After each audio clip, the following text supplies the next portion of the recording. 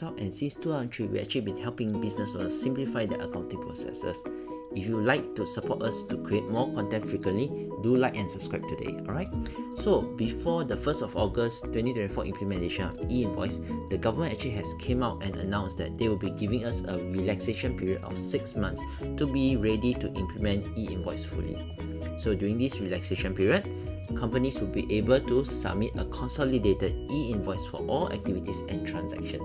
In this video, we'll be going to show you how we can set up your AutoCount so that you can generate a consolidated E-Invoice during this transition period.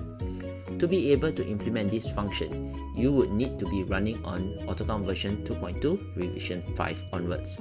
So here you can check, now I'm running on version 2.2 revision 8. Alright, you can actually contact your existing dealer or our team to find out on how you can get the latest AutoCount version.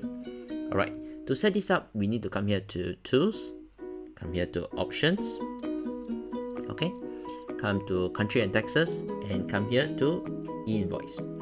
Okay, so to enable it, of course, first we must tick Enable E-Invoice. Then we can actually put in the implementation date. Let's say we put here as 1st of August 2024.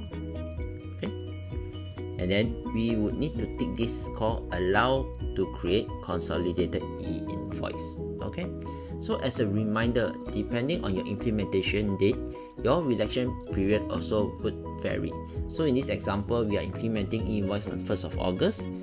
My relaxation period will be up to 31st of January 2025. Okay, once you're done, we just press OK. So now how are we going to know that our E-Invoices are consolidated or not? Alright, so how we can do it, you can come here to Invoice. So when we press Edit here, you can see that it's automatically ticked as Consolidated E-Invoice. Okay, so let's say for example, I change my date to say 1st of February 01/02/2025. The system will automatically untick the Consolidated E-Invoice function. Okay, will be automatically unticked.